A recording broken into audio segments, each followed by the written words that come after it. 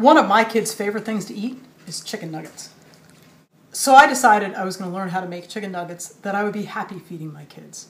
3 ingredients: chicken, eggs, panko breadcrumbs.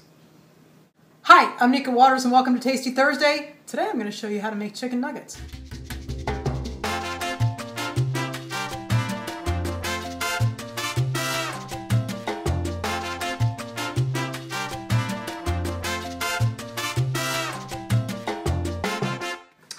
So the first thing you want to do is you want to take boneless chicken breasts and you want to slice them fairly thin and at an angle. This means if you do it at an angle, it means you can get them all roughly the same thickness. And that's kind of the key to making good chicken nuggets, is making them the same thickness.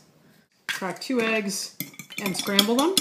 This is what you are going to use for the chicken bits. And drench your chicken into the eggs, shaking off the excess egg, and I'm putting them right into the panko over here.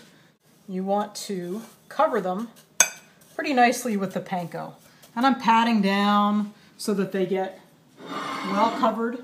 And you want to preheat the oil until you can see it's kind of shimmering. And you're going to add these lovely chicken fingers. And when I can see that the breadcrumbs are turning brown, I'm going to flip them over. So when you can see it's starting to turn brown, I'm going to flip them over. So when they're brown, I'm going to pull them out of the hot oil, put them on these paper towel lined plate. What I like to do right after they've come out, that's when I season them with a little bit of salt.